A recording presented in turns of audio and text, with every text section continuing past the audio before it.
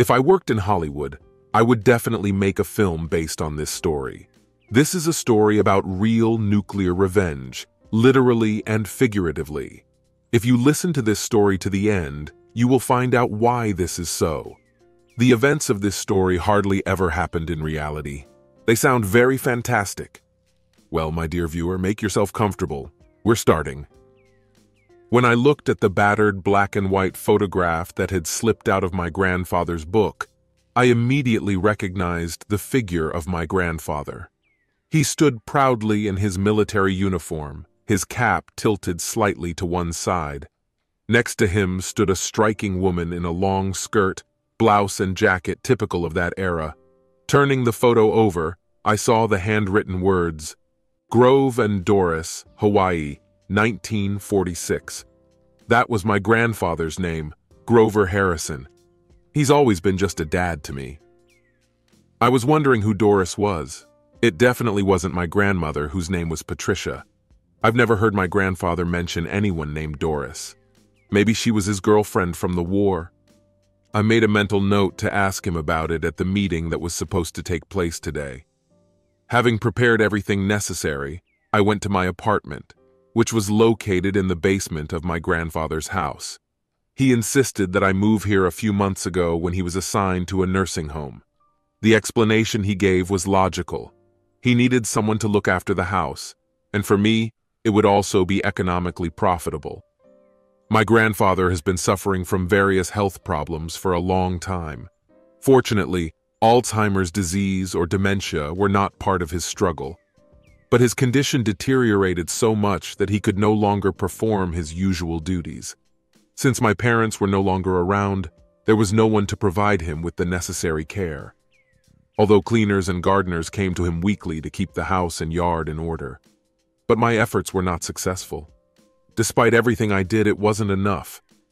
With my busy work schedule during the week, it was difficult for me to provide him with constant care.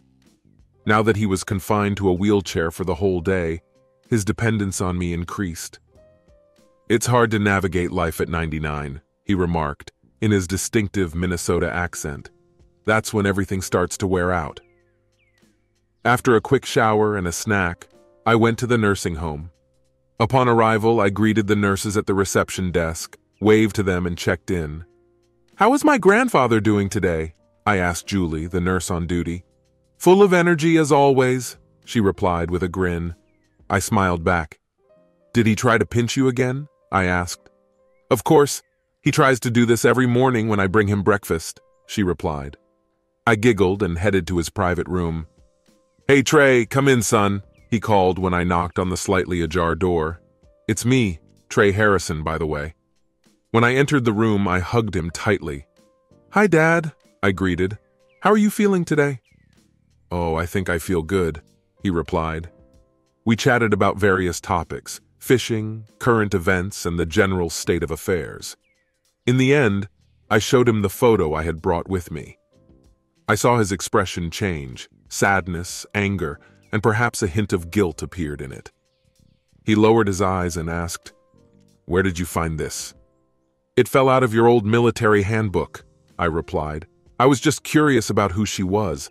I don't recall you mentioning anyone named Doris before. Was she a girlfriend or someone else?" "Something like that," he replied with a note of sadness. "I thought I had thrown away all her photos. Obviously not." "I'm really sorry. I didn't want to stir up painful memories," I said quickly. "It's all right, son," he reassured me. "I think you deserve to know more about her than anyone else. Why don't you bring us coffee, close the door, and I'll share it with you?" "Of course, Dad," I replied. I quickly brought 2 cups of coffee, taking care to get decaf coffee for him. I closed the door and sat back down. I discreetly turned on the recording on my phone, hoping that there was enough space in it to record the entire conversation. After a short pause to collect his thoughts, he spoke in a low, serious tone. "I want you to understand that I'm only sharing this with you. Feel free to write this down for yourself, but in no case divulge this information to anyone else. Do you understand the seriousness of my words?" I nodded and replied, "I understand. I'll keep it to myself." He nodded approvingly and took a sip of coffee before continuing. I should probably digress from the topic a bit.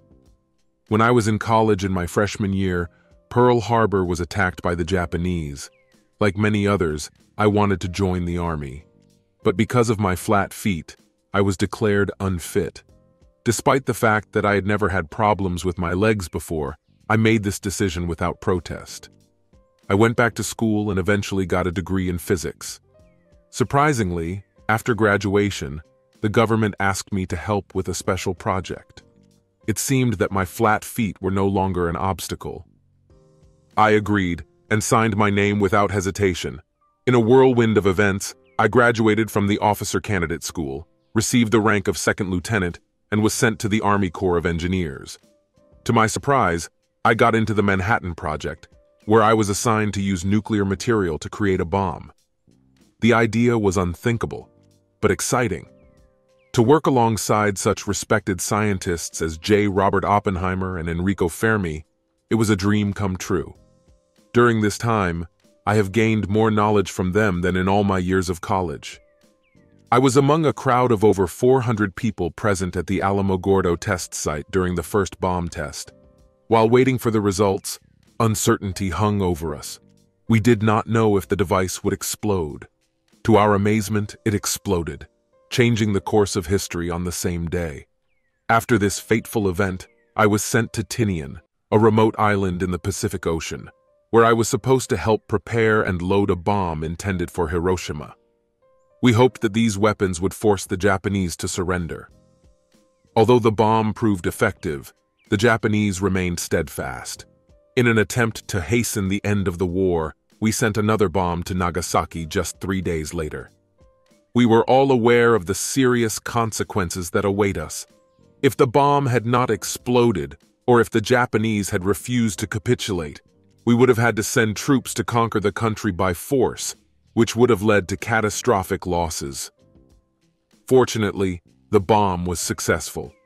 The next day, the Japanese declared their readiness to capitulate.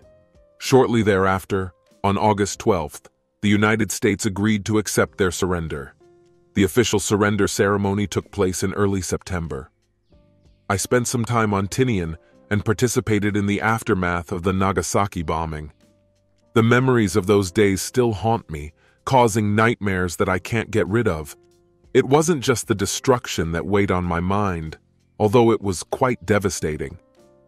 I was really haunted by the sight of the survivors and the enormous difficulties they had to go through. Although I felt proud to have helped end the war, I couldn't help feeling guilty that the 2 bombs I had a hand in delivering had killed over 100,000 people in Japan. This realization continues to deeply bother me to this day. In February 1946, after submitting the report, I was transferred to the Joint Task Force No. 1 of the Army and Navy. At this time, the news about the Soviet spy group in Canada caused a great commotion. It was around this time that I decided to go on vacation to Hawaii, where I met a charming woman named Doris Hastings. She was originally from Norman, Oklahoma. Doris was not only charming, but also incredibly beautiful. We quickly found a common language and spent many days together dancing and kissing on the beach. It soon became clear that Doris was not only a great dancer, but also a skilled conversationalist in other aspects. She did all kinds of things. This led to a whirlwind romance, culminating in our wedding in the presence of a justice of the peace in April 1946. By the will of fate, in the same year I became a participant in Operation Crossroads, a series of nuclear tests on Bikini Atoll. Plans for the 3rd test were canceled, and in 1947 I re-enlisted and was assigned to joint nuclear tests in Nevada. Doris and I moved to Las Vegas, just an hour away from the new testing center, looking forward to the next chapter in our lives. Believe me, the situation at that time was not even close to the one it has turned into now. Despite this, we continued to go about our daily business, and it seemed to me that everything was going smoothly between us. But one day, returning from the test site, I noticed Doris's car parked at a motel on the outskirts of town. It must have been in 1948, although my memory is not as sharp as it used to be. I couldn't help but wonder why she was there. There was only one scary version that came to mind, and it did not bode well for our relationship. I paused recording when there was a knock on the door. My father and I looked up and saw a young woman enter the room. She came up to my grandfather with a smile. "Are you ready for therapy, Mr. Harrison?" she asked. "Only if you take me," he replied with a smile and a wink. I couldn't help laughing when I saw the old man flirting with the nurse. She smiled back at him, unfastened the wheels of his chair, and guided him to the door. "I'm going away for a while, son," he informed me. "I'll be back tomorrow and we'll continue," I told my father, hugging him before leaving. After saying goodbye to the nurse, I asked her to take care of my grandfather. She assured me that it would be so. After leaving the room, I headed home. There I rummaged through my grandfather's things in the hope of finding at least some information about this mysterious woman named Doris. Despite the fact that I looked through all his old papers, including diplomas, certificates, and awards, I did not find anything that even mentioned her.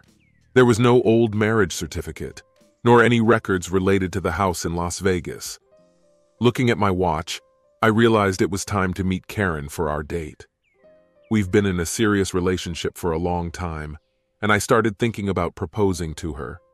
When I picked her up, I couldn't help but admire how amazing she looked, in a beautiful green dress that accentuated her eyes, fiery red hair, and fantastic figure. During lunch at the Texas Roadhouse restaurant, she looked at me with a worried expression on her face. "Trey, are you all right? Are you kind of detached?"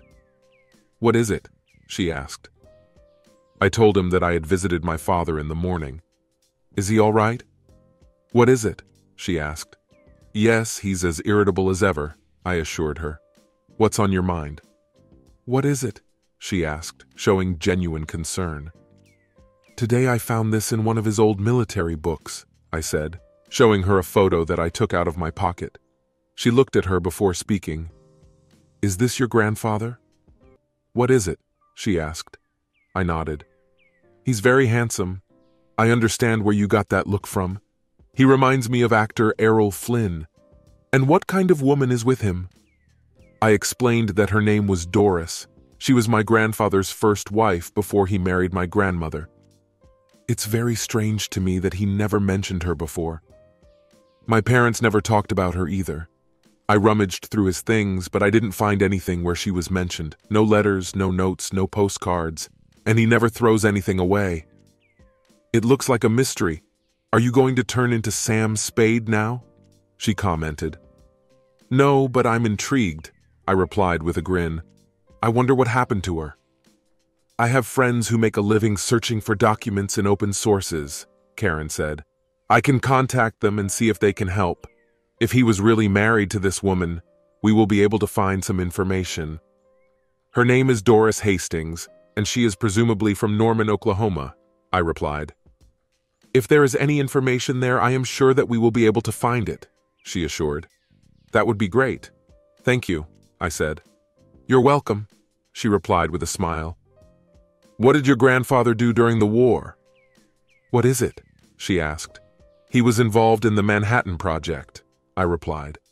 "Isn't this the group that dropped the bomb on Japan?" "What is it?" she asked. I nodded in confirmation. "Wow!" she exclaimed.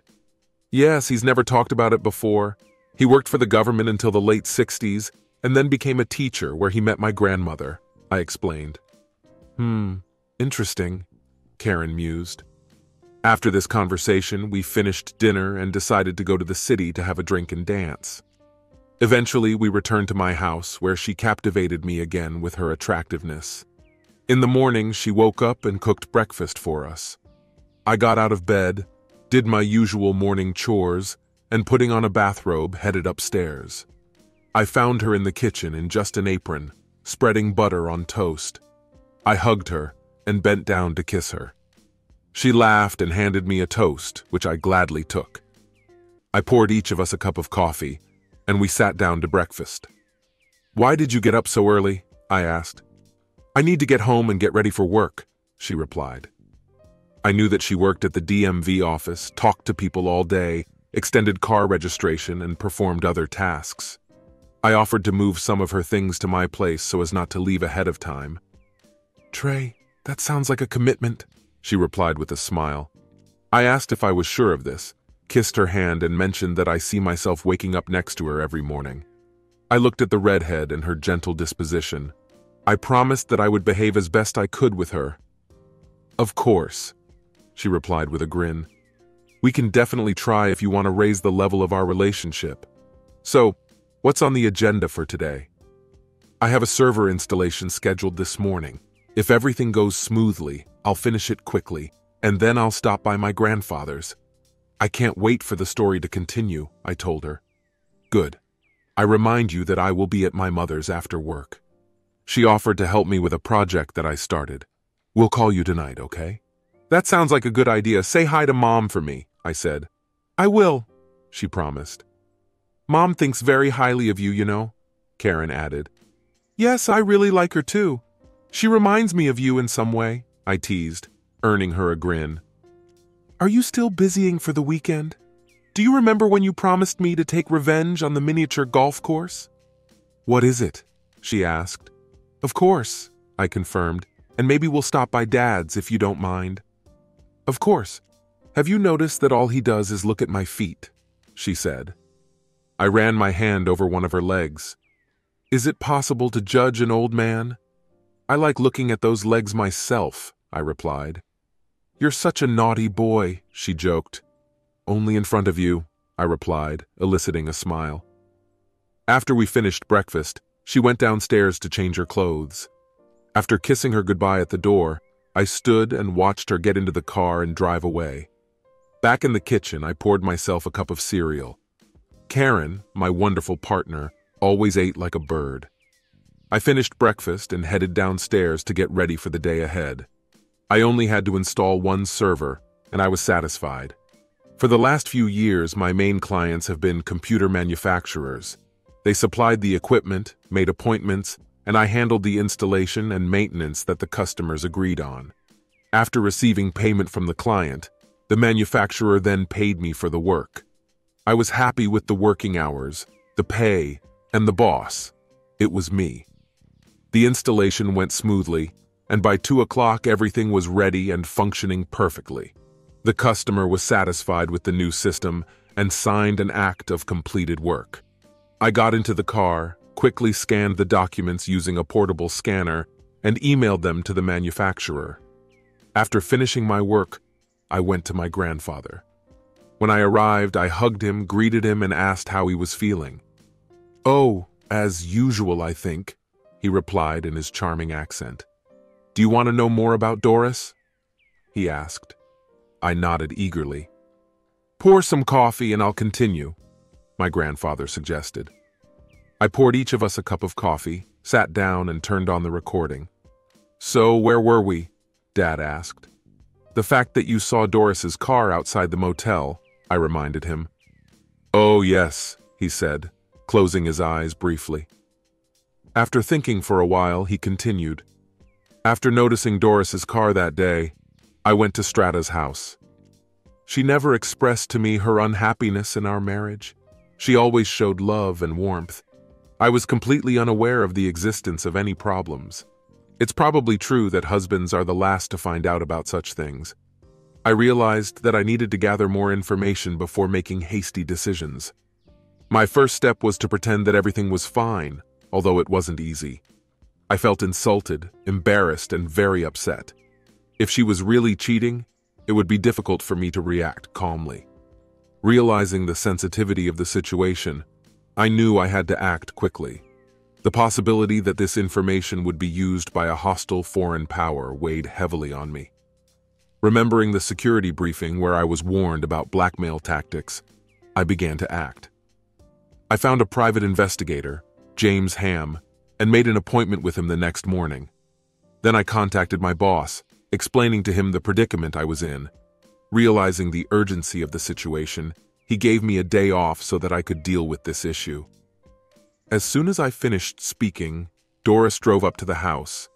She came in with a bag of groceries and put it on the kitchen table. On closer inspection, everything looked normal.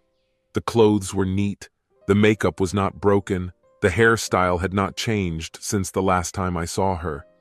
She bent down to kiss me on the cheek, and I didn't smell any foreign odors. "How was your day?" "What is it?"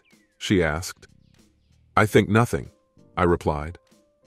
Despite the fact that she was my wife, I was not allowed to divulge details about my work, so I often expressed myself vaguely, just resolving issues as they arose. "How was your day?" I asked. "As usual. I did some shopping, then I bought something for dinner," she replied. "Did you go out or meet anyone else today?" I asked. "No, it's the same as usual," she replied. I couldn't believe she had just lied. How long has she been deceiving me like this? I thought. "Just curious," I said. When we sat down to dinner, I couldn't shake the feeling of betrayal. "What's on the agenda for tomorrow?" I asked. "Probably the same thing," she replied. I knew she was hiding something. After dinner, we drank some sherry and watched TV on the newly purchased RCA TV. There wasn't as much entertainment in those days as there is now. Milton Berle was our favorite. I always liked the old episodes of Superman and The Life of Riley. A hidden camera show appeared around the same time, but you won't find anything like it today. After watching some TV, we eventually went to bed. It was hard for me to behave the same way with her as I did that night, but somehow I managed. I think Doris felt that something was wrong, but she didn't say anything about it. The next morning we had breakfast as usual. I changed into my uniform, poured myself a cup of coffee and went outside.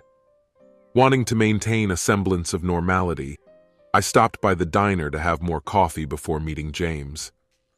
At his office, I was greeted by a blonde chewing gum and escorted inside. James looked up when I came in, shook my hand, then sat down, lit a cigarette and studied me through the haze. I told the details of the meeting with Doris's car at the motel, explained the delicacy of my work without revealing too much. "So, you think your wife is cheating on you and you want me to investigate?" "Yes, that's right," I confirmed. "All right, give me all the information you have, her photo, the make of the car, the license plate, and everything else that you can provide. It will take me about a week to investigate," he said, making notes. "I really want to gather as much information about her as possible, so I will contact my colleagues in Hawaii and Oklahoma to see what we can find out. This process may take several days and incur additional costs, if that suits you," James said. I agreed to this plan without hesitation. It is important to remember that in those days, we did not have access to modern technologies that we have today. In those days, detectives had to put in a lot of effort to gather information. I described in detail the color, make, and number of her car, and also provided a photo to help the investigation. "This is the photo you found." Grandpa stopped and frowned. At that moment, I couldn't understand his concern, but later everything will become clear. Then he continued. Then James told me not to worry that Doris might be dating an old friend or relative. He also asked if I was thinking about getting a divorce, to which I replied that I was not sure that everything depended on what he would reveal. "Here," he offered, handing me a business card. "I highly recommend this lawyer. My secretary will take care of the prepayment. I prefer to get some money in advance to get started, and I bill the rest when I'm done." "Of course it suits you," I replied. "Contact me in about 10 days and I will prepare a full report for you," he added. "Thank you, Mr. Ham," I said gratefully. "You're welcome, and I wish you luck, Captain," he said, getting up from his seat and shaking my hand. Brushing myself off, I went out and sat down at the reception desk.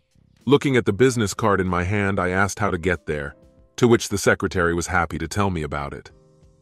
As I drove up to a quaint house located on the outskirts of downtown, I noticed a sign, Wilbur Capshaw, a lawyer. Nevada was once famous as the country's divorce capital. I parked the car and entered the building where I was met by another blonde secretary who directed me to Wilbur Capshaw's office. I couldn't help but notice the abundance of blondes in the office. Wilbur stood up to greet me, shook my hand when I entered, and offered me a seat. "What can I do for you?" asked Wilbur. "Well," I began, "I'm thinking about getting a divorce, and I'd like to explore my options." "You've come to the right place," Wilbur assured me. "Do you want to get a Renault-style divorce as soon as possible?" "I'd prefer it to happen quickly," I said.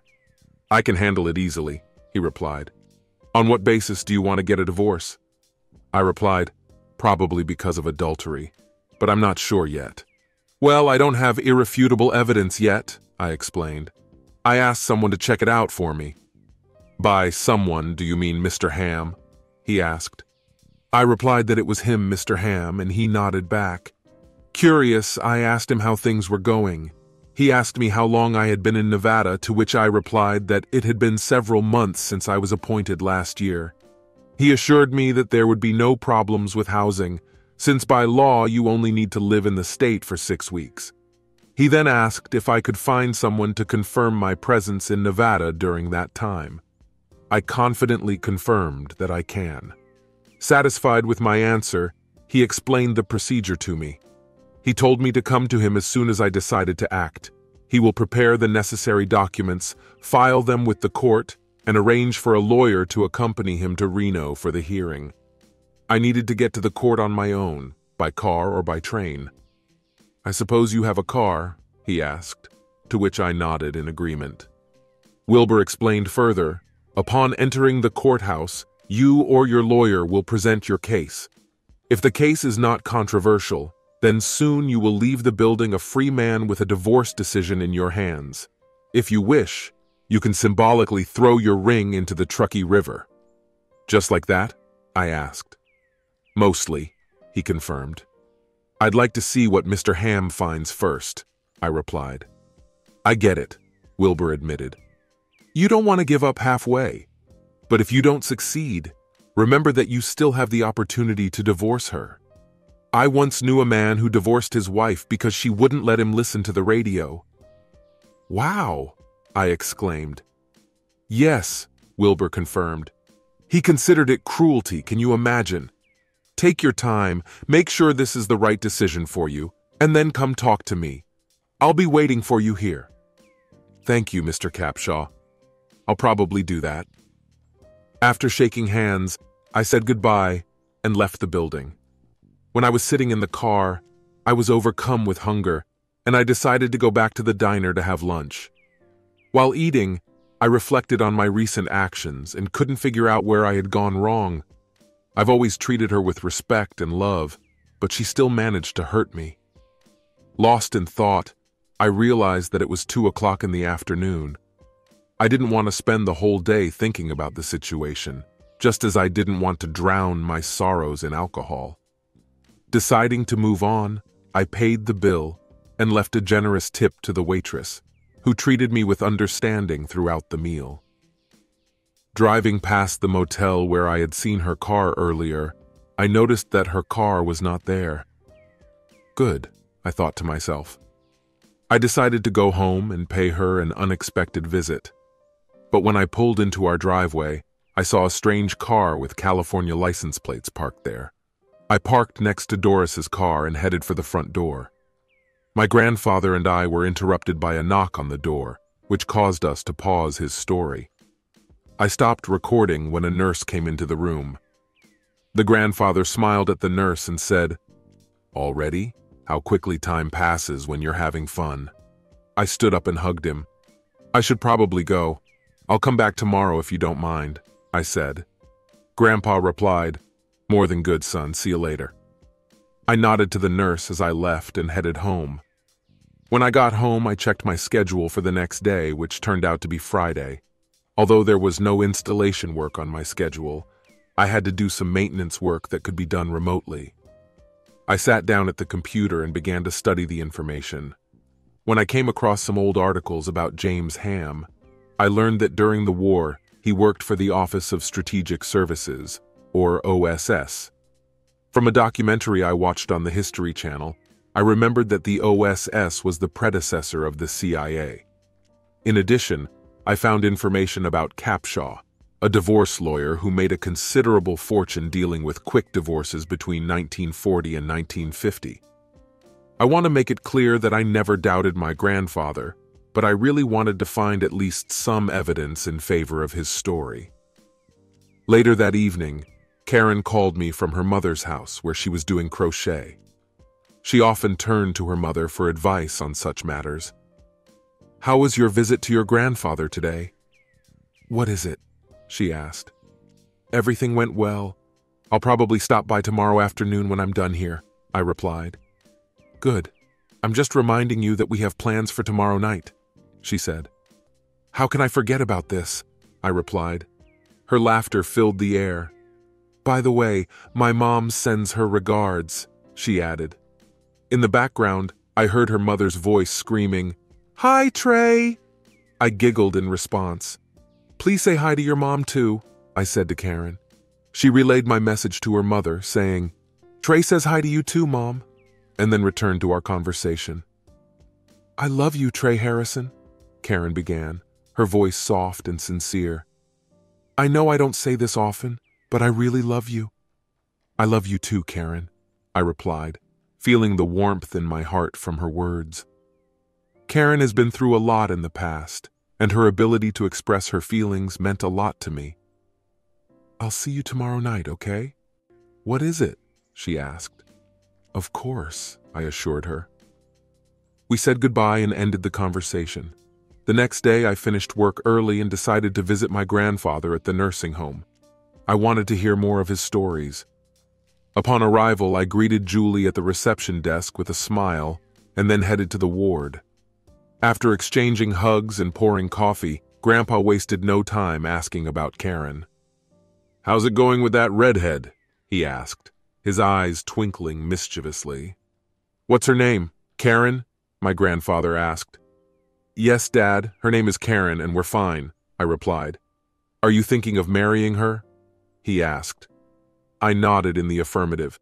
He chuckled and said, "You know, I wouldn't mind if you two wanted to move in together." I replied jokingly, "You mean living in sin?" He grinned back. "I may be getting old, but I'm not losing my head," he said. "She's a positive influence on you, son. Your grandmother will agree with that too." "Thank you, Dad. It's just a pity that the parents are not with us," I replied. He smiled comfortingly and put his hand on my knee. "I know, son. I miss them too. But it's time to focus on what lies ahead. I think Karen should be a part of that future. But that's not the only reason you're here, right?" Leaning back in his chair and closing his eyes, he tried to remember where he had left off. "You just drove up to your house and saw a strange car in front of the entrance," I reminded him. After reading a lot of stories on the internet, I knew that the presence of a strange machine was a common plot device. "Oh, yes," he replied, letting me start recording before continuing. Gathering his thoughts, he began, "I parked the car, took a deep breath before entering the house. As I approached the house, a million thoughts raced through my head. What will I find inside? Will I find her in his arms? Will their intimacy be in our own bed?" Uncertainty gnawed at me when I crossed the threshold. My gaze fell on a tall, muscular man in a somber suit sitting on the couch. He got to his feet when I entered, and there was tension in the air. At that time, Doris was in the kitchen cooking dinner.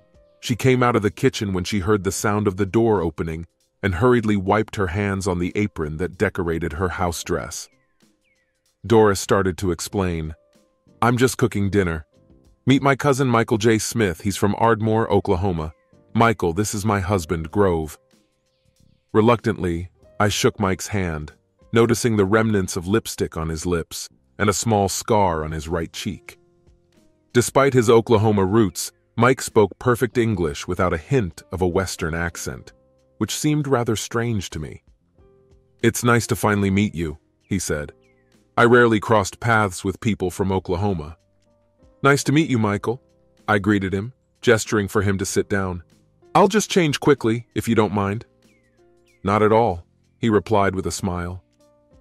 For some reason, that smile made me feel anxious. I couldn't pinpoint exactly what was wrong, but something was wrong. When I entered my office, I put my briefcase on the floor and checked again to make sure the door was locked. After making sure that everything was in order, I went to the bedroom to change my clothes. I strained my ears to make out their conversation, but I didn't hear a word. Looking around the room with my eyes, I did not find any traces of their activity. I changed my clothes and went back to them. As I poured myself a drink, I noticed that Michael had already done the same. "I hope you don't mind." "Doris told me to help myself," he said. "Since you're her cousin, there's no need to ask." "As they say, my house is your house," I replied. Michael thought for a moment before answering. I wondered if he had never heard of such a thing before. "Well, thank you," he finally said. We settled down in the living room and Doris stayed in the kitchen. "So, what are you doing, Michael? How did you end up in Las Vegas?" I asked. "I'm a sales agent. I travel a lot for work. I pass through here on my way to Reno. I'm sure it's not as interesting as what you do," he said, trying to encourage me to demonstrate my work. "I'm not sure. Since you travel a lot, you regularly experience something new while I'm just stuck in the daily routine. So, what products do you offer?" I asked. He replied, "Mostly construction materials, nothing retail, just for contractors. You'd be surprised how much was built after the war." I couldn't help but ask about his scar on his arm. "Were you in the war?" "Yes," he confirmed. "I also participated in the war," I confessed to him, "but I don't think I've seen as many fights as you have in Europe." In response, he just shrugged his shoulders. "We were all doing our duty," he replied. Then Doris appeared and called us to the table. As we sat and ate, I studied them the same way they studied me. I couldn't help but wonder if they were really cousins, or if it was just a fairy tale made up to deceive me. Then Michael got up from his seat and kissed Doris gently on the cheek. I couldn't help but notice the way she was looking at him, and I felt awkward. "It was wonderful. We have to do it again," he said with a smile. Turning to me, he held out his hand, which I accepted. "I have to go now. Thanks for the lovely dinner, Grove. It was very nice to meet you." "Likewise," I replied. When Michael left, Doris and I were clearing the table, thinking about the strange meeting that had just happened. Handing each of us a glass, I settled into an armchair in the living room. "Your cousin is a very nice guy," I commented when she joined me. "Yes, thank you," she replied. "You two seem very close," I said. "We have always been close. It's been many years since I last saw him before he went to war," she confirmed. I muttered. She gave me a puzzled look. "You look distracted. Is everything okay?" She noticed. "It's all right. I'll deal with it," I replied, thinking about the recent event. She hugged me with a smile, acting as if nothing had happened. In the days that followed, I remained vigilant and looked forward to what James would reveal. I gave him all the details about Michael's appearance and the car he owned, including the California license plates. A few days later, I contacted James to see if he had any news for me. "Actually, yes. Could you drop by my place today when you have time?" he replied. "I will definitely stop by," I confirmed. I left work a little early and went to his office. His secretary quickly escorted me to the office. "Glad to see you here," he greeted, lighting a cigarette. "So, what have you learned?" I asked eagerly. "First, my colleague in Hawaii checked the documents. Did you see the judge who officiated your wedding sign the marriage license?"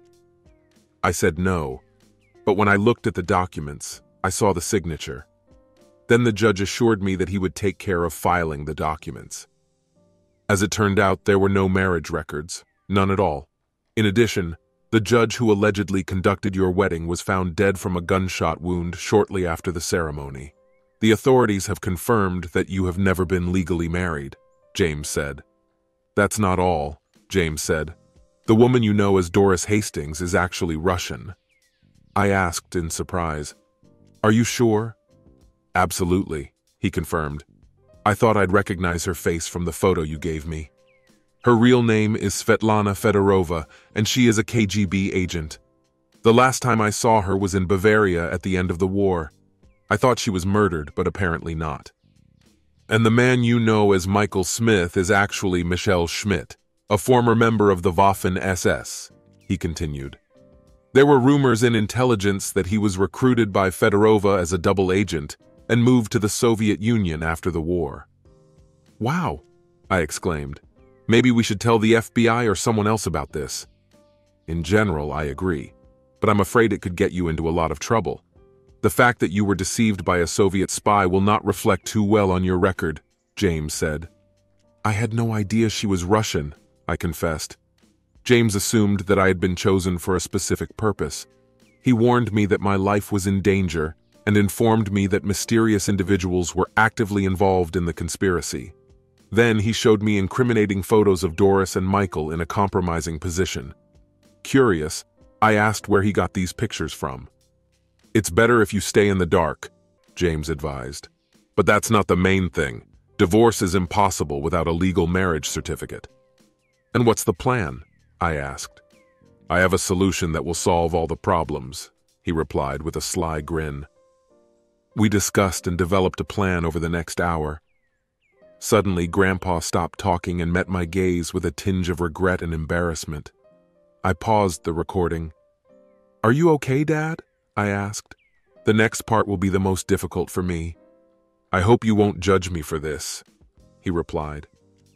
Dad, you shouldn't say anything that would make me think less of you, I assured him. He nodded. I hope you don't stop thinking that way after I tell you, he said. It's okay, Dad, I repeated. I understand. Okay, son, he said, finally ready to share his difficult truth. Well, let's continue, he exclaimed. I pressed the record button. I was looking forward to the day of the next test, following the plan that James and I had developed. His job was to look after Doris and Michael, and he was familiar with their daily routine. Doris seemed to visit Mike in his motel room almost every day. I called James, who informed me that the two of them were currently in a motel room and would most likely be there for several hours. I often returned home in a government truck, as I often used it to prepare test sites. It was my responsibility to make sure that all the preparatory work was done for each test. In particular, I was the last person on the site before the detonation. After receiving information from James about their location, I gathered all the necessary equipment that we talked about earlier. James and I met outside the motel, and we were lucky that their room was on the second floor at the back of the building.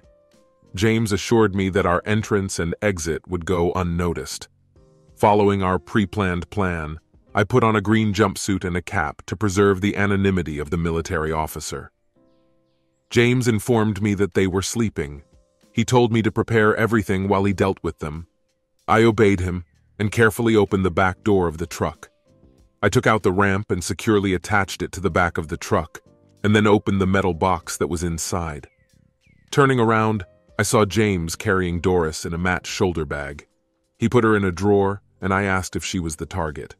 He shook his head and assured me that she would be gone for several hours. I'll be right back, he added, and disappeared for a moment. When he came back, he brought Mike and put him in the drawer next to Doris. Then he went to collect their things, and then put them in a drawer. I watched as he handcuffed their hands, making sure the chains were intertwined. He then gagged them with underwear, after which he closed the drawer. They were packed so tightly that it was impossible to get out. When I finished my work, I checked the time on my watch. Do you think you have enough time to come back before the test starts? He asked. I nodded back. Oh, definitely, I assured him. Let me know how it goes, he said when I thanked him and left. By the time I got to the test site, he was diligently wiping everything he touched. I arrived at the place just in time, but I was escorted out by the military police. I thought you wouldn't make it, Cap, one of the guards remarked. I just wanted to have a snack before the test, I explained. They quickly looked into the back of my truck and motioned for me to come over. Take care of yourself, Cap, the guard said, saluting me. I returned the greeting and went inside. I went to the tent where the weapons were being prepared for testing. When I was done with the tasks, I dismissed the rest of the team as usual. Fortunately, I managed to park my truck so that I was out of the field of view of the cameras. After making sure everyone was gone, I drove a truck to the tent, opened it, lowered the ramp, and pulled out the cart. After some adjustment, I successfully centered the box on the cart. It was not an easy task, but in the end, I achieved my goal. Doris was light, but Michael was as heavy as me, if not more. I found a box containing weapons under the scaffolding and noticed a metal plate supporting the bomb underneath. The plate hid what was under the weapon, and that was my main concern. I unlocked the drawer and opened it slightly. When they moved and opened their eyes, it took them a moment to realize my presence. Their expressions quickly turned to surprise as I knelt down next to them. "I know you were interested in learning about our nuclear technology," I began. "Well, here she is. It may not be as powerful as the bombs used in Hiroshima and Nagasaki, but it will do its job. And don't worry, you won't feel anything when it explodes. One moment you'll be here, and the next, you'll be gone." With a snap of my fingers, I ended my performance, leaving them to contemplate the impending destruction. I saw that Doris wanted to say something and pulled the gag out of her mouth. "You imperialist pig!" she hissed. I quickly silenced her by shoving Mike's underpants back into her mouth and laughing at her reaction. "You're a lying communist trash," I replied. "I know everything about you and Comrade Schmidt. You have 15 minutes to reflect on your communist beliefs. And by the way, I want to get a divorce. Goodbye, and enjoy hell." She flinched when I forcefully closed the drawer and secured the lock so they couldn't escape. After putting the cart back in place, I disassembled the canvas awning and put it in a metal box, which, as expected, I loaded into my truck. After taking a last look around, I left the area the same way I arrived. Trembling hands and trembling inside accompanied me as I made my way to the observation deck. Without hesitation, I parked the car and entered the building. I joined the rest of the participants, quickly grabbing protective gear as we followed standard security measures. The countdown started, and I braced myself for the chaos that was about to begin. As expected, chaos erupted moments later. I knew that Svetlana and her partner had been destroyed, and no one would see or hear them anymore. Like the rest of the group, I hesitated before turning to look at the aftermath and saw a mushroom cloud shoot up into the sky. With the help of binoculars, I examined the area, which was now called the 0 point. Despite the fact that I knew that there would be no evidence of my actions, I felt an irresistible desire to investigate. When everything settled down, I, like everyone else, went through the checkpoints, returned the truck, and drove home in my car. When I arrived, I was shaking with guilt. It wasn't like anything I'd done before, and I was afraid of the consequences. "It's over," I confessed to James over the phone. "Okay," he replied calmly. "Wait a day or two, and then put her on the wanted list. And if you need to talk, I'll be there for you." "I will do that. Thanks for everything," I said, feeling grateful. He laughed.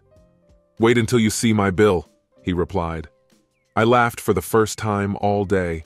Grandpa fell silent, his eyes full of guilt and sadness as he looked at me. I stopped recording. "It's okay, Dad," I reassured him, hugging him. "You mentioned that they were going to kill you as soon as they were done. By saving yourself, you also protected our country from 2 dangerous foreign agents. You have nothing to be ashamed of." He nodded in agreement. "I tried to tell myself that, but it still weighs on me," he admitted. "I understand, Dad," I replied. "After all, you were in the war, remember? You did what you had to do. It's either you or them. And personally, I'm proud that you did it. Otherwise, we wouldn't be here today." A tear glistened in his eyes as he smiled at me. "I never thought about it, son," he confessed. "You're the bravest man I know, Dad," I praised him. "I'm proud of you." He hugged me tightly, and his tears soaked my shirt. After a few moments, he wiped his eyes and looked at me. It seemed that the burden of guilt and sadness had been lifted from him. "Maybe sharing this with you is what I've needed all this time. I've been carrying it inside me for so long," he said. "I'm glad you shared this with me," I said, wanting to hear more. The grandfather added, "After waiting a few days, I decided to file a missing persons report. A few days later, the authorities informed me that her car had been found at the motel, but there was no trace of her being there. They suggested that she might have met someone and left with them, implying that I might never hear from her again." Despite this story, my grandfather and I treated the situation with humor, joking about the unlikely scenario in which she could contact him. "And what happened next?" I asked. James suggested that I go to Capshaw's. We both agreed that it would be better for me to pretend that the marriage was real, even though we both knew it wasn't, he said. Capshaw filed for divorce, saying that my wife left me. I quickly flew to Reno, and the divorce was finalized in a matter of minutes. Following his suggestion, I stopped at the exit of the city and threw the ring into the Truckee River. For a while I was afraid of the consequences from federal agents, but they never caught up with me. Then I quit my government job and started a career as a teacher, where I crossed paths with Patricia. The rest, as they say, is history. Curious, I asked how Svetlana managed to keep in touch with her superiors. In response, he just shrugged his shoulders. "I have no idea, I never found out, but I think it doesn't matter now, does it?" he admitted. "Probably not," I agreed. Our conversation was interrupted by a knock on the door from the nurse, who informed us that it was time for dinner. I said goodbye, and he turned to us with a request. "Be sure to bring your lovely girlfriend to us," he said. "I will, Dad," I promised. "Maybe tomorrow, if you don't mind." "I'm looking forward to it," he replied. That evening, Karen and I decided to spend the evening having dinner, drinking, and dancing. She brought with her a mysterious paper bag, which, according to her, contained a surprise. After a passionate evening spent together in my apartment, Karen turned to me and asked, "Are you okay, Trey?" I replied, "Yes, but why are you asking?" She expressed concern, saying, "It feels like you're detached, like you're lost in thought. What's on your mind?" I opened up to her and said, "Today I visited my father, and he told me his story to the end." I told her the story briefly. "Wow, I definitely wouldn't want to run into him," she said. I grinned in agreement. "Let's visit him tomorrow. Maybe after I beat you at mini golf," she suggested. "Of course, if you want to," I replied. The next day we played a game of mini golf, and she really beat me. After that, we went to my grandfather's. On the way to the nursing home, she took a bag with her. His face brightened when he noticed that we had entered the room. "Hello, sweet girl," he greeted as she hugged him warmly. "I have something for you," she said, handing him a paper bag. He eagerly opened it and took out a plastic container with a blanket, which contained an Afghan plaid. With her help, he unfolded the plaid and looked at it with admiration. "I just recently finished working on it," she explained. "I remembered how much you love such things, and I created this one especially for you." Smiling, he picked it up and said, "It's just great. Thank you. I really like it." Turning to me, he said, "Son, if you don't marry this girl, I will." Agreeing, I took one of Karen's hands in mine and knelt down. Looking into her eyes, I confessed, "Karen, I love you madly, and I want to spend the rest of my life with you. Will you become my wife?" At first, she seemed taken aback, but then a wide smile appeared on her face. She wrapped her arms around my neck and kissed me on the cheek. "Oh yes, Trey," she exclaimed. "I'm going to marry you. I love you so much." "I love you too," I replied. When we turned around, we were greeted with applause from the side of the door, where several nurses and my father were standing, smiling. A few months later, we exchanged vows and became husband and wife. The nursing home arranged for my grandfather to join us at church for the holiday. During the celebration, he handed me an envelope with a first-class plane ticket to Las Vegas and a hotel room. Over time, his health deteriorated so much that he had to be transferred to the hospice wing of a nursing home. My wife Karen and I tried to spend as much time with him as possible. Despite the weakness of his body, his mind remained sharp. It was obvious that he had come to terms with his past and no longer felt guilty. During my last visit, he was in a clear state of mind, and shared with me that he had found peace with God and was ready to reunite with his beloved Patricia. "Don't worry about me, son," he whispered. "One day we'll be reunited. I love you." I hugged him tightly as he peacefully passed away. Tears were streaming uncontrollably down my face. Through my sobs, I managed to say, "I love you too, Dad." I saw the familiar playful smile that I had adored since childhood, and realized that now he was resting in peace. Karen came into the house, hugged me, and we mourned his loss together. He was buried in military uniform in a beautiful ceremony in honor of his service next to his beloved wife, Patricia.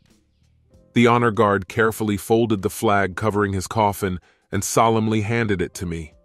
He fought bravely for his country and deserved any recognition, I thought to myself. A few days later, I received a letter from his lawyer requesting my presence in his office. Intrigued by what he wanted, I decided to meet with a lawyer.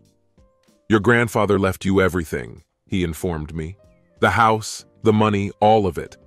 That's a pretty significant amount, even considering his recent expenses. If you want, I can put you in touch with a financier who will help you manage it." When he finished speaking, he handed me a large sealed envelope that looked quite old. "He also left this for you," the lawyer said. "I kept it safe and sound for several years. I have no idea what's inside, so it's a mystery to both of us. Your grandfather said that the envelope could only be opened after his death." "Thank you," I said in response. "I would also like to arrange a meeting with your financier," I added, noting that there was a significant amount of money left in the inheritance. When I got home, I finally opened the envelope and was shocked by its contents. It turned out that Dad had saved everything, including James Ham's report, the yellowed divorce certificate from Doris Harrison, and even a photo of their former home. That evening, Karen and I looked through the documents, feeling out of place. It turned out that everything my father said was really true. The last page we came across was a copy of an old official report written in Russian, probably part of a collection of documents from the former Soviet KGB. The English translation turned out to contain field reports compiled by a woman named Svetlana Fedorova. In these reports, she expressed her concerns to her superiors in Moscow, suspecting that her target might have found out her real identity. In her first reports, she mentioned that she had developed a close relationship with a man who was well-versed in American atomic weapons. Although she didn't give his name, it was obvious that she was disappointed that she couldn't get valuable information from him. She informed her superiors that he was only interested in physical intimacy and watching capitalist television. Subsequent messages indicated her growing frustration with the situation. Her superiors urged her to be more persistent in her actions. In the last message, she mentioned that she and Michelle were up to something serious. "I'll deal with him as soon as I can," she assured her superiors. Karen and I thought it was funny, and we laughed. The KGB report stated that both Fedorova and her German assistant had disappeared without a trace. There were rumors that they had escaped, but they were never found. The mission was deemed a failure. "They don't know anything," I said, causing Karen to burst out laughing.